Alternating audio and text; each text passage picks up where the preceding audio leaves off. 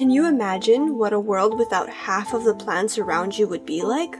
There would be less oxygen and less materials available to us. Some of the things we depend on for survival, like shelter or medicine, or even little things we enjoy, like makeup, symbolic flowers for special occasions, or sweet treats, wouldn't exist without the help of pollinators. Butterflies contribute to the pollination of many different plants, just like birds, bees, and other insects. These small creatures make more of a difference in the environment and our lives than you might realize. But unfortunately, as more and more animal species are becoming endangered or extinct, butterflies are no exception.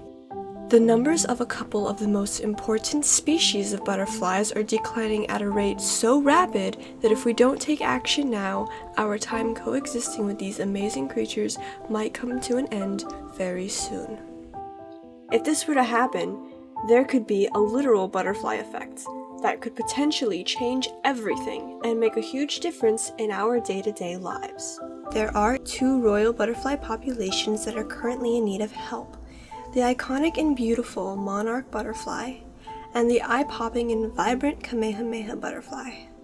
The populations to focus on are the monarch butterflies in the mainland who migrate from Mexico to Canada, and the Kamehameha butterflies that are one of only 2 species that are endemic to Hawaii. I think the declines that we're seeing in the monarch butterfly are probably a very good indicator of what's going on with many of these obscure insects that nobody has really been tracking. And so we have so many insect species, and especially recently there's been a lot of evidence that insects across the board are experiencing major declines. The thing that makes butterfly and moth pollinators so important is that they are these long distance flyers.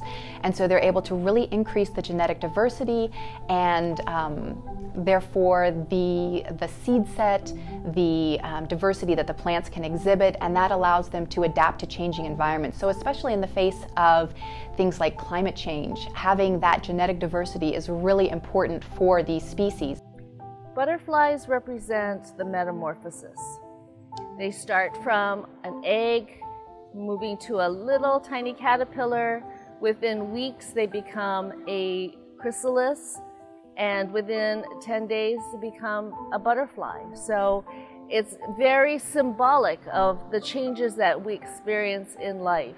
My entomology professor told us all in class that if every mammal on the face of the planet disappeared tomorrow, life on the planet would adapt and would go on pretty much as it is. There would be some changes, but they would not be radical changes. And then he said, if every insect on the face of the planet disappeared overnight, everything else on the planet would cease to exist.